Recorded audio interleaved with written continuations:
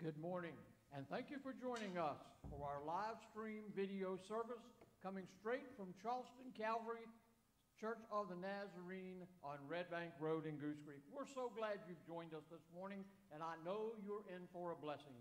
I pray that you've had a wonderful week using the Lord's blessings as your shield and your protector. And we do want to thank you for your faithfulness.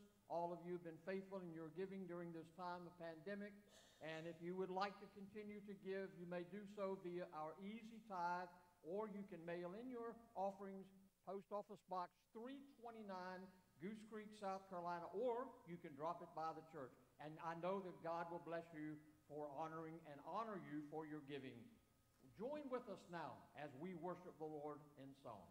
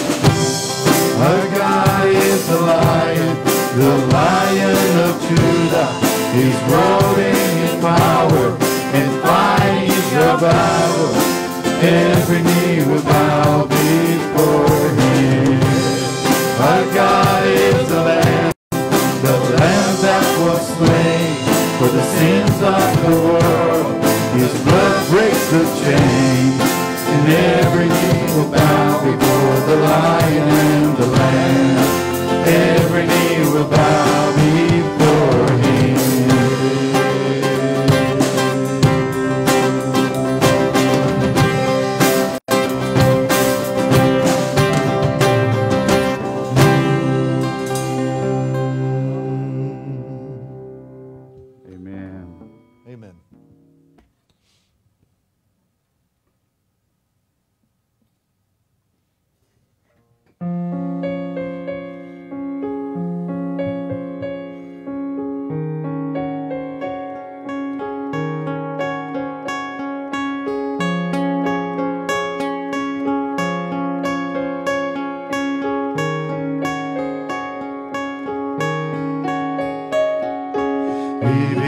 from sin, who knew no sin, that we might become his righteousness. He humbled himself and carried the cross. Love so amazing, love so amazing, Jesus Messiah, name above all names, blessed Redeemer, Emmanuel, the rescuer for sinners, the ransom from heaven, Jesus Messiah, Lord of all.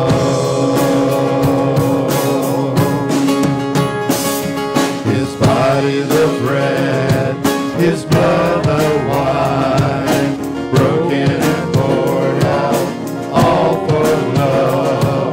The whole earth trembled, and the veil was torn. Love so amazing, love so amazing, Jesus Messiah,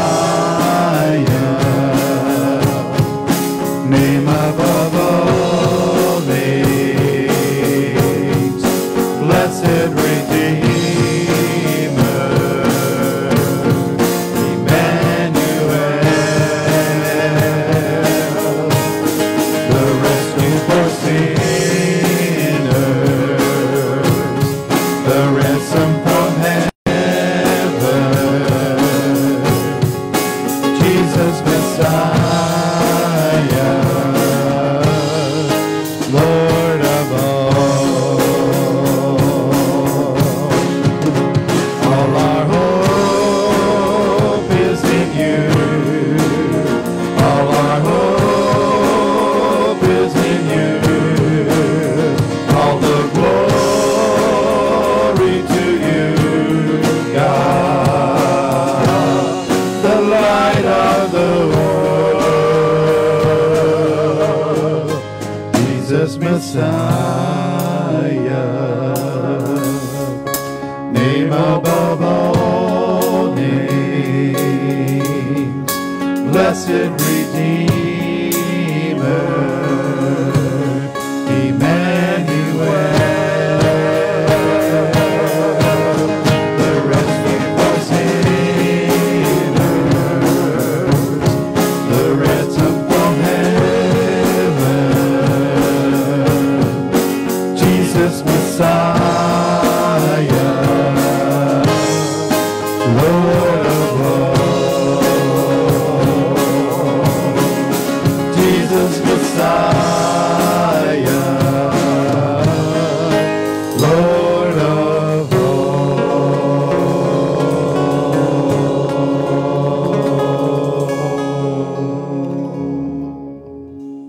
Amen.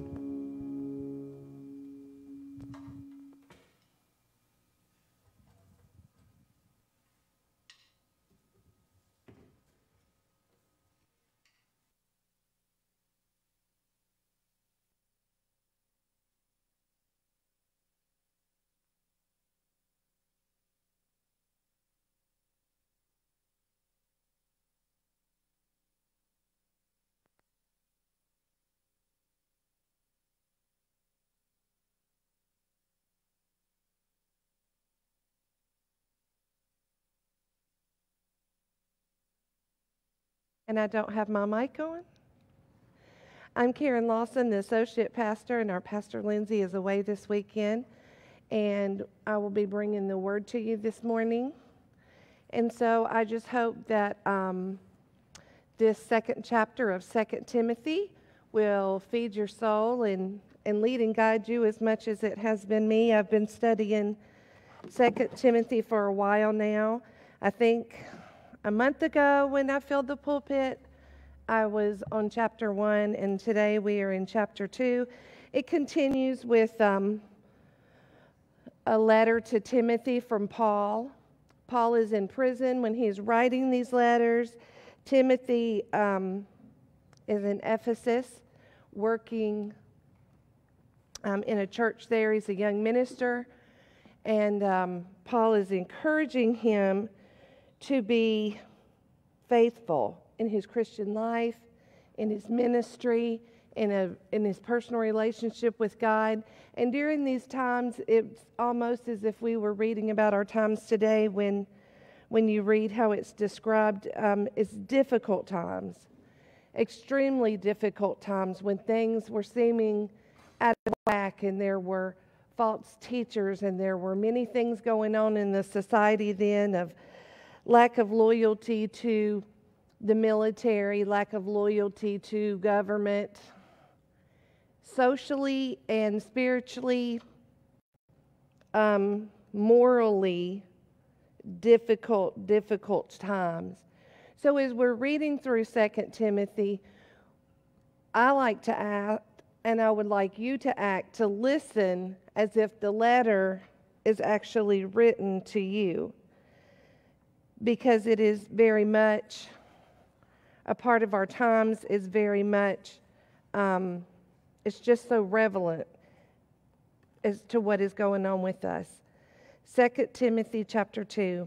You then, my son, be strong in the grace that is in Christ Jesus, and the things you've heard me say in the presence of many witnesses to entrust to reliable men who will also be qualified to teach others. Endure hardship like a good soldier of Christ. No one serving as a soldier gets involved in civilian affairs. He wants to please his commanding officer. Similarly, which I cannot say, just here it is, likewise, if anyone competes as an athlete, he does not receive the victor's crown unless he competes according to the rules. The hard-working farmer should be the first to receive the share of the crops. Reflect on what I'm saying, for the Lord will give you insight into all of this.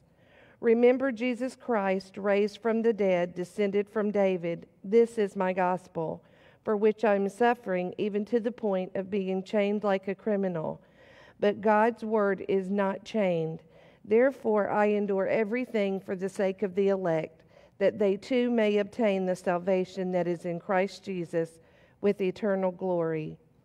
Here is a trustworthy saying: if we died with him, we will also live with him.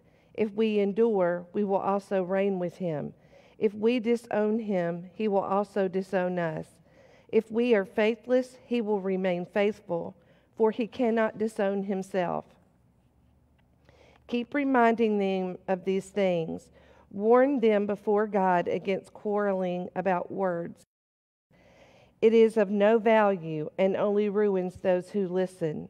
Do your best to present yourself to God as one approved, a workman who does not need to be ashamed and who correctly handles the word of truth. Avoid godless chatter, because those who indulge in it will become more and more ungodly. Their teaching will spread like gangrene. Among them are Hymenaeus and Philetus, who were wandered away from the truth. They say that the resurrection has already taken place, and they destroy the faith of some. Nevertheless, God's solid foundation stands firm, sealed with the inscription, "The Lord knows those who are his," and everyone who confesses the name of the Lord must turn away from wickedness. In a large house there are articles not only of gold and silver, but also of wood and clay. Some are for noble purposes, and some for ignoble. If a man cleanses himself from the latter, he will be an instrument for noble purposes, made holy, useful to the master, and prepared to do any good work. Flee from the evil desires of your youth. Pursue righteousness, faith, love, and peace, along with those who call on the Lord out of a pure heart. Don't have anything to do with foolish and stupid arguments, because you know they produce quarrels. And the Lord's servant must not quarrel. Instead, he must be kind to everyone, able to teach, not resentful. Those who oppose him he must gently instruct, in the hope that God will grant them repentance, leading them to the knowledge of the truth, and that they will come to their senses and escape from the trap of the devil, who has taken them captive to do his will. When I read that, I hear three things, or I broke the chapter up into three things that I think we can make useful in our Christian life. That we are to, as servants of Christ, be honorable, be useful, and be ready. As we look at verse 3, he tells us, he uses the example of a soldier. And then it goes on in verse 4, he says, he does not get entangled in any civilian affairs, but lives to please his commanding officer, Jesus Christ. While I'm sure he's very aware, we are all very aware of civil affairs, of the discontentment in our country and in so many things in our lives. But we must not become so involved in that.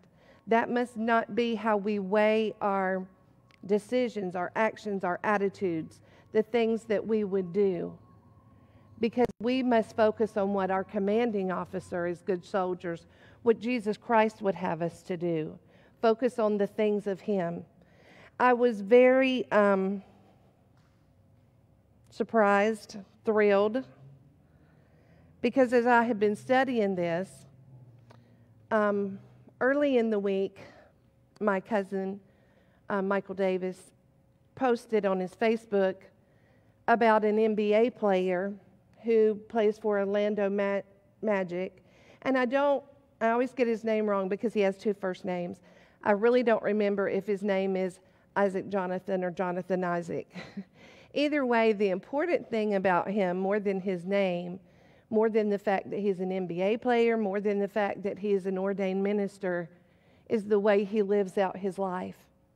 This week, he was the only one on both teams in the NBA, and I think they were playing the Phoenix Suns, I don't know. The main thing is that did not kneel for the national anthem and did not wear a Black Lives Matter shirt. He just stood reverently. He did nothing to purposely draw any attention to himself, but it made a big hoop to do in the media. And a reporter, I'm sure more than one, stayed after the game and said to him, "Do black lives not matter to you?" He himself being an African American man. And this is a quote from the article, and it just blessed me to death because of the stand he took. Because I think he has the eye of the nation more than so many people. Because so many people that it can reach for the glory of God. But also the gentle way that he explained, very not wanting to start an argument. I can't say it. Sorry, I don't have words this morning. He just did not. It was about his personal beliefs and what he was doing and nothing else. But it spoke so well. Not argumentative, not opposing anyone, strictly standing for his beliefs. He said, "I felt like I just wanted to take a stand on it. I feel like we all make mistakes, but I think the gospel of Jesus Christ is that there's grace for us and that Jesus came and died for our sins and that we will all come to an understanding of that and understanding that God wants to have a relationship with us, that we can get past skin color, we can get past all the things in our world that are messed up, that are jacked up," Isaac continued. "I think when you look around, racism isn't the only thing that afflicts our society, that plagues our nation, that plagues our world. I feel like coming together on this message that we want to get past not only racism, but everything that plagues us as a society. And I feel like the answer to that is the gospel." And earlier in the article, he had said, "My whole life I have been served by the gospel of Jesus Christ." And of course, I do believe that Black Lives Matter. I believe that all lives matter, but that he looks at everything through the perspective of what would his Lord and Savior, who died for us, how does he look on this? And that everything is measured for that, and that is what he takes a stand on. He had also, the article started out saying that he had spoken with his coaches, with the owners and management of Orlando Magic, and with his teammates to explain his heart and his life and why he wasn't donning that shirt and why he wasn't kneeling during the national anthem. That it was no offense to anyone. It wasn't that he didn't care about injustices, but that he was standing for the gospel of Jesus Christ and who he was, and that's how he measured everything. And I thought, what better, more current example could we have of a good soldier of Jesus Christ whose interest is in pleasing his commanding officer? He goes on to say, in 2 Timothy, to explain that an athlete who wants to be a victor, which says to me there are a lot of people who might be running the race, who might be doing the same thing. But if you want to win it, if you want to wear the crown, which we know in the original Olympic Games, people were crowned, but we are looking for the crown of righteousness, that you do so according to the rules, which doesn't say what society expects of you, how man measures you, but according to the rules, what the Word of God, what God Almighty himself requires of us. Now, someone who's going to put in all this effort to be a good soldier, to be an athlete, that's not some hobby. That's not something they do on the sidelines. That is their identity. And it costs them pain, time. It's everything that they are. It's their one goal. And they make themselves aware of what the judge is looking for and what's required of me. 24/7, 365, eat, breathe, sleep. And it's not all pain, it's your identity. It's what you revel in. It's where your hope and your strength and your praise comes from. And that's what Paul is saying to us. And then he says in verse 6, a hardworking farmer should get the first of the crops. And that seems kind of odd because you're like, well, they're his. Because we have the mindset of American farming or farming in the world today. The majority of farms are owned by that farmer. So, of course, he's going to have the crops for his household. They belong to him. But back in this day, we need to sort of think of it like when we see in movies or read in history about the middle-aged serfs, how the landowners, they lived in town. And a lot of times a business or a temple would own the land. And a serf, someone was tied to the land because the person who owned it controlled them and where they were to live and what their identity was. So he says the farmer should get the first crops because he is out doing hard work. He's not someone who owned the land. He's not someone who put up the money for the seeds or the whatever. But still, because he is out there putting in the pain, he is to be the one who gets that. He is, and it's what's required of us in all these examples. Because we're the ones putting in the physical work, the devotion, the focus. What the farm was going to actually produce depended on the one doing this work. And that's how it is for us in our Christian lives. If we are going to represent Jesus Christ the way that he should be represented, it depends on our devotion, our attitude, our mindset, our physical work, what we do with our time, our money, our hands, our mouth, what we feed our brain and our hearts on. That great example continues through Jesus Christ, through Paul, through people today. But we need to get back further on into Timothy, back to the three things that I had told you that I hear. I hear that we are to be honorable, focused in skilled teaching, living the word in honesty, not twisting it as to what would make it nice and fluffy and sweet to people who want to hear it, or the ones of us who seem to only need Jesus when something horrible is going on or we need a miracle, which is just a point to start building and growing, because there's so much more to Him and so much required from Him. But we are to present the Word of God in our lives, in our mouth, in our relationships, exactly the way that it is written, what Jesus requires and not what is just easy for us to say. We are to be workers that are approved of Him. Avoid quarrels about words, things that have no value, and it only ruins those who listen or read. If you're a Facebook avid person, we are to represent Jesus Christ.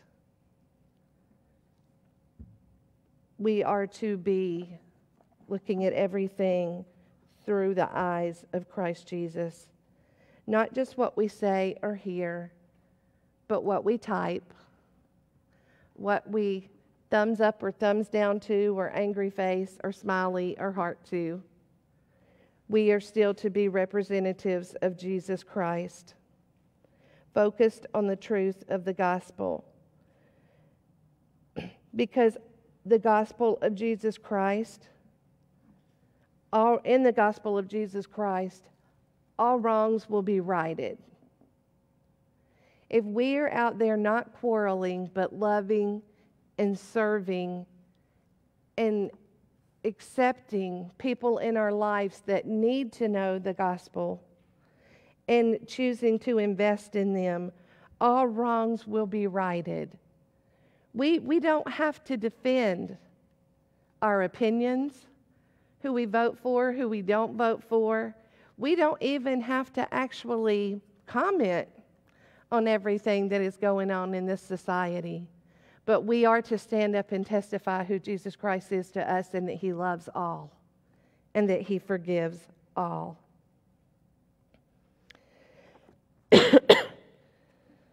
The more we focus on quarreling and the things that are not of God, the godless chatter, the further away from God we become.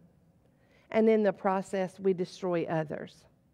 Especially if we have chosen to wear the name Christian loud and proud, because that is inviting people to look at us, to say, if you watch me, if you follow my life, you will learn more of who Jesus Christ is and what He has for you. And if we are caught up in all this quarreling, then we lead them astray as we go astray. God's solid foundation reminds us of two things. It's a two-sided seal. On the first side, it reminds us that God knows those who are His. He knows us inside and out.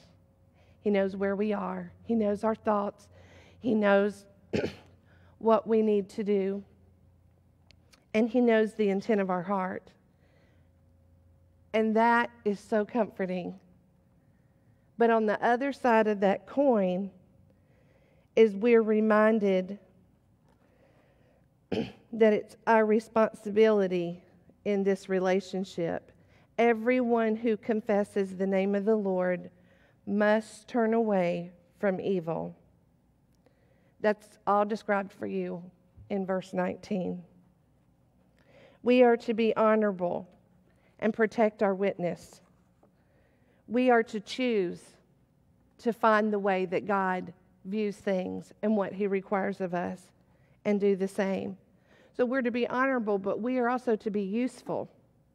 Verse 20 reminds us that there's diversity in every house, in the family of God even.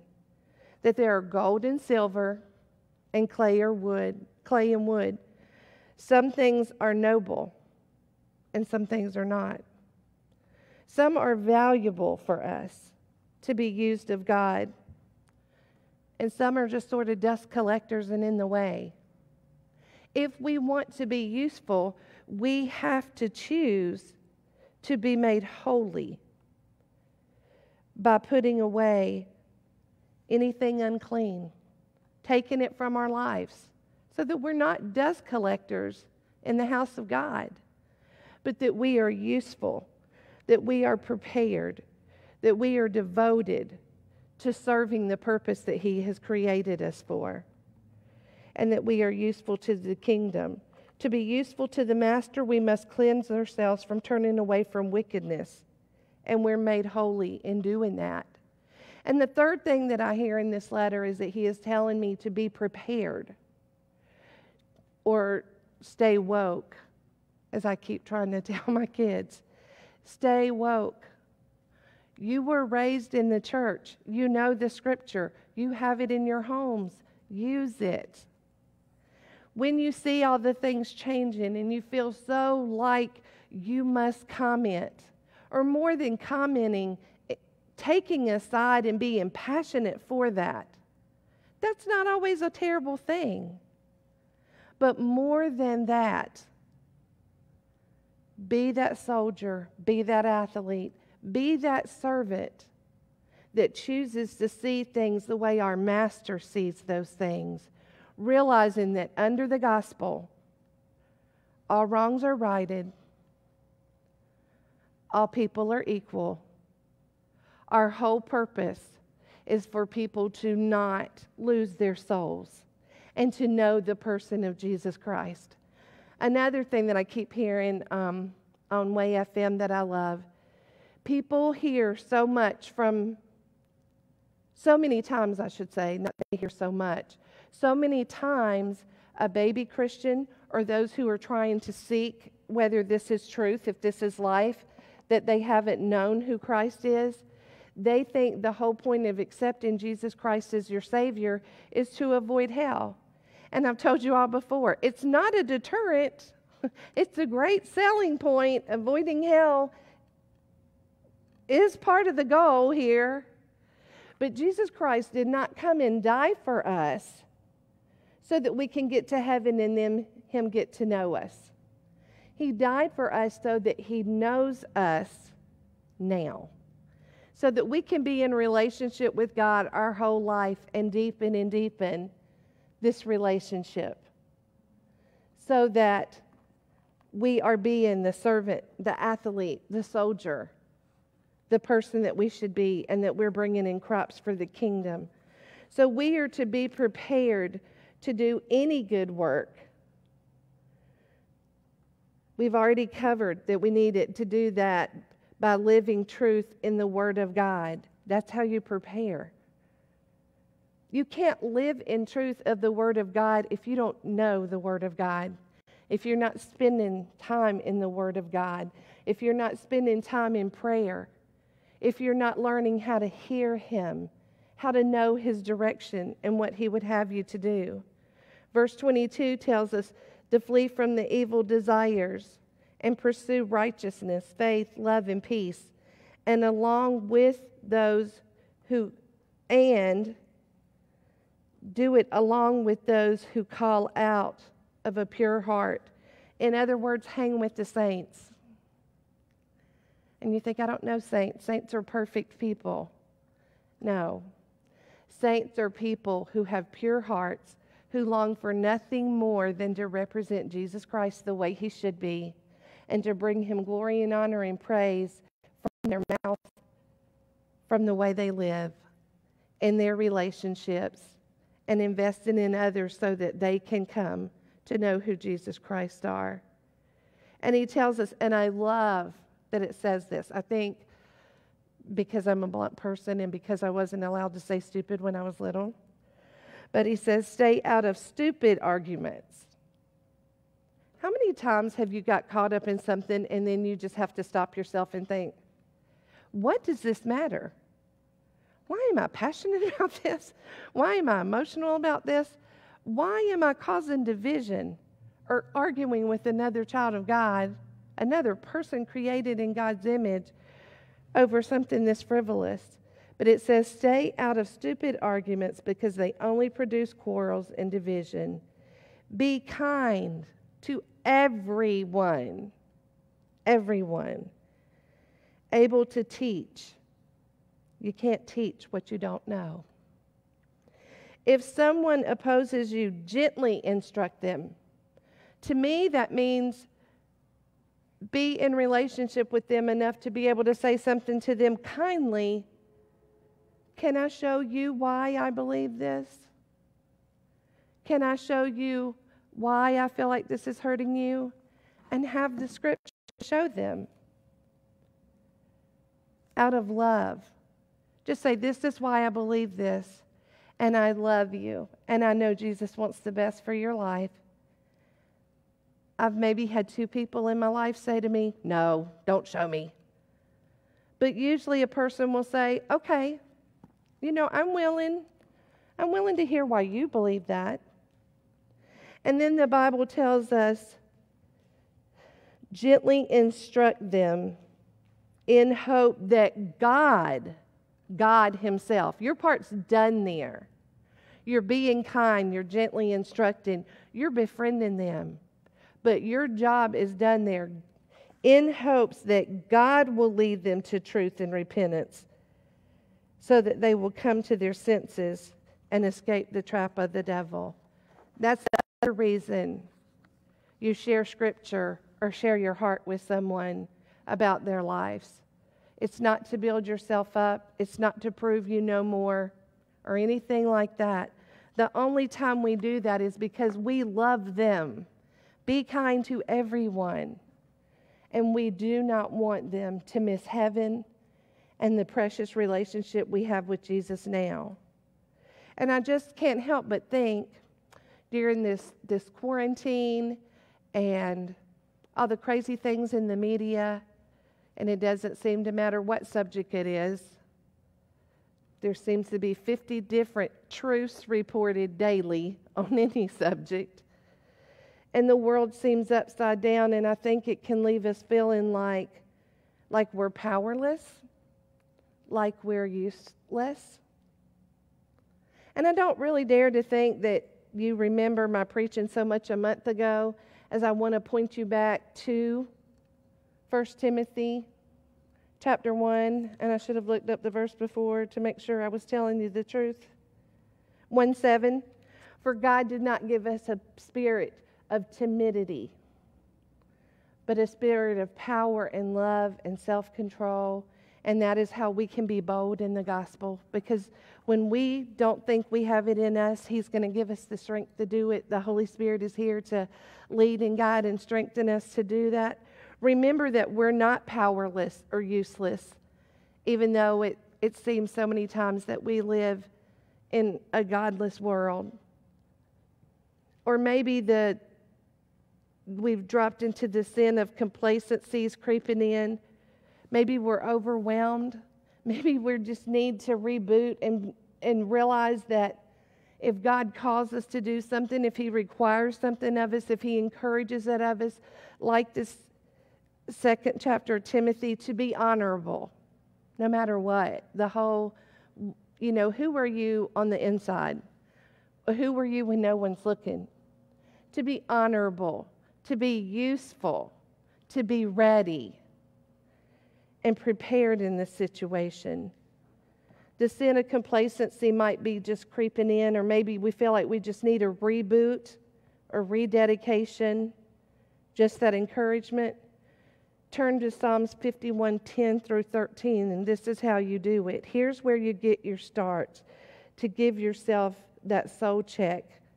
Am I an honorable soldier of Christ? Am I useful? Am I ready? Psalms 51:10.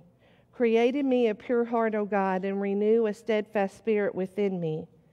Do not cast me from your presence or take your Holy Spirit from me. Restore to me the joy of your salvation and grant me a willing spirit to sustain me. Then I will teach transgressors your ways so that sinners will turn back to you. We have to remember that none of us earned heaven or deserve heaven or ever could, but it's the grace of Jesus Christ and his dying on the cross. And we are those soldiers who have chosen to wear his name and his uniform. And he will create in us a new heart. He will restore our salvation back to us.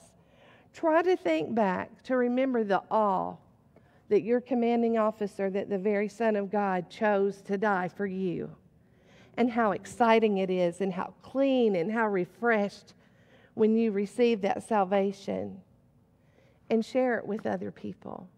No matter what is going on in this world and how topsy-turvy the seasons change, the seasons are not acting like they're seasons, no matter the storms that are coming, COVID, quarantines, nothing that's going on changes who Christ is, what he did for us, or what he requires of us.